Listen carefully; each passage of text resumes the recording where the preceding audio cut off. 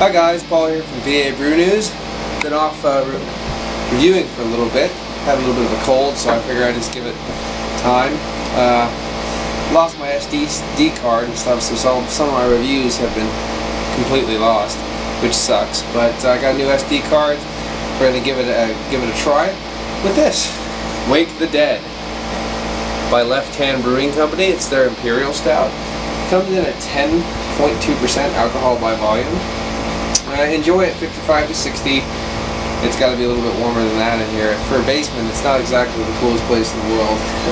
Cellar up to 7 years. This can be cellared, so that's awesome. LeftHandBrewing.com. Brewed on the banks of the mighty St. Vrain. Here we go.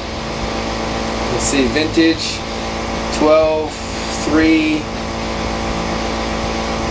12-3-12. No, 2000. I guess it's a 2012 bottle, so it should almost have a year on it already. But I can't exactly see the date very well. So here we go. Just pour it into this so we can get a good waft of it.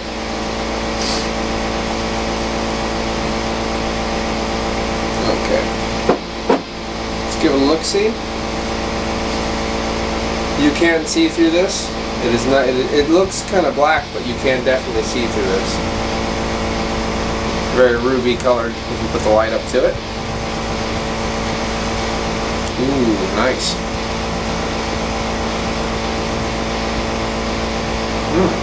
I'm even getting a bit of dark fruit in there, mixed with a nice licorice, chocolate, coffee kind of a thing going on. It's got a little bit of a waft, of a booze waft too. Maybe even a little smokiness in that one. Definitely got some of that nice Starry and Ice kind of a character coming out, mixing with that rich kind of chocolate.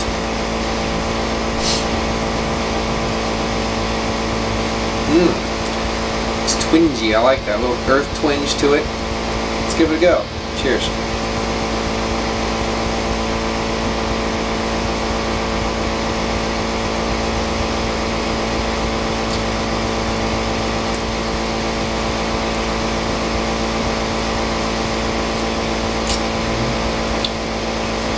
Burn, burn.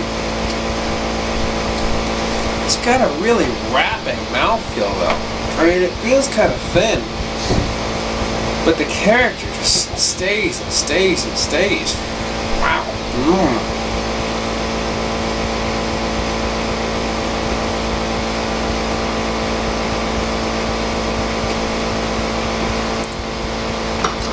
It's really burny. Real has a lot of feel from the alcohol. There's a luscious kind of chocolate, almost mocha kind of quality going on. Definitely hits of vanilla in there. That Starry and Ice kind of working its way down. It has a slight hop character to it, of an earth tone hop character. The bitterness that's there, I can't tell if it's bitterness or that alcohol kind of invigorating feel that it has in it, but it's definitely interesting. Definitely got some legs on it.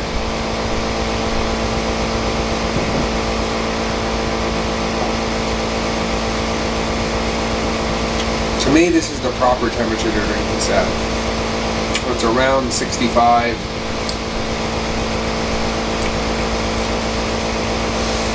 That's pretty damn good. That's pretty damn good. It feels watery. That's the weirdest thing. It feels watery, but then this overwhelming character, it just hangs on. It just keeps on kicking your shit in. That's pretty damn cool. Let me check the time with the new SD card.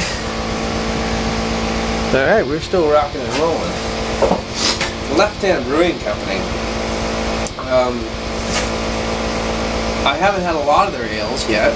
I know that they do make a large variety, but they make some pretty good ales from what I can tell. Excuse me, from what I've had. Let's see what we can get if we just give it a big old pour. this part of it's like a darker mocha, and then there's like a more of a light head here. I haven't seen that before. You're even kind of burping back like sweet mocha.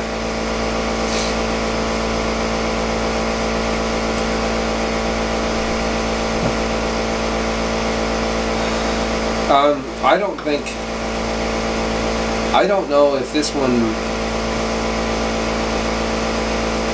should be aged, because you can, but that doesn't mean you should.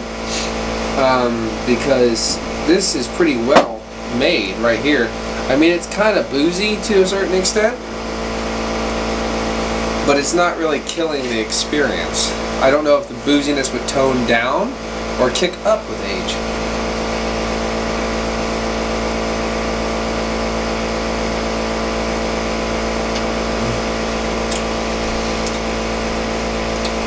Wait a second, let's see what this says. Wake the Dead lurks around in our cellars for over 4 months before being unleashed. Hints of raisins, that's that dark fruit, black licorice, coffee, and dark chocolate are followed by earthy herbal hop notes. Any, let's say, apprehensions about the rest of your day are quickly forgotten, for whatever the mind expects finds it. Well, I'm very happy that I gave you the correct tasting notes. I mean, earthy tones, dark fruits. Oh, this is really good. This is really good, especially because I could pull that out. That's telling me that they're bold and ripe and well made.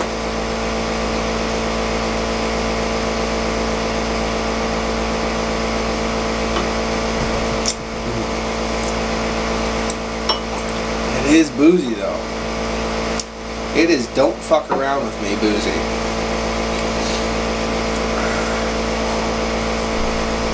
Let's see. Yeah, it's still got that kind of opaque ruby color to it, so it's not really getting any darker. I'll tell you what, this is a big boy. Don't fuck around with it.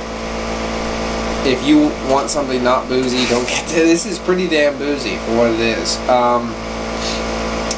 All that being said, I'm still gonna give it. I'm gonna give this one.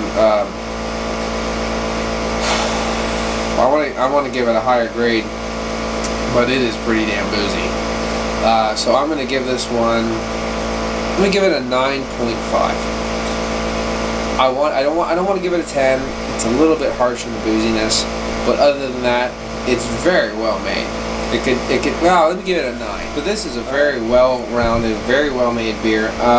It is extremely boozy though, on that kind of scale. So I'm gonna have to knock it down just a touch for that. And even though the residual flavors are really bold and really big, they do last. It still could use a bit of a touched-up mouthfeel. So in all though, I'm gonna give the Wake Up Dead from Left Hand Brewing Company, Longmont, Colorado. Excuse me. I'm still gonna give this one a big 9. Definitely get this. Check it out. It's really good. The characters are well made, big, bold. Just be prepared for a little bit of a booziness. Imperial Stout, you kind of expect it a little bit, but this is pretty damn boozy, and it is lacking a little bit in the overall mouthfeel. But this has been Paul from PABrewNews. Cheers.